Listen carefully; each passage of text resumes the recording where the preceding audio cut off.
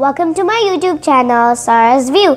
Today we're gonna learn about the fish with no bones. Come, let's see.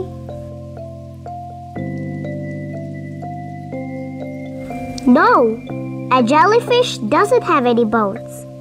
Its body is almost all water. A jellyfish has hardly any strength at all for moving about. It just floats on the water and goes wherever the waves carry it. Now, let's learn about how are jellyfish born?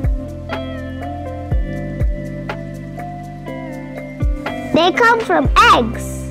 When jellyfish first hatch, they fasten themselves to a rock or some other object in the water.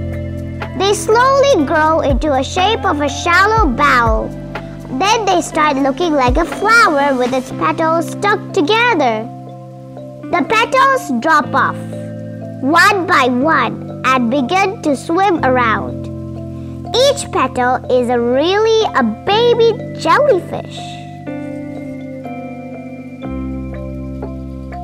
Thank you for watching. See you in the next video with some good facts.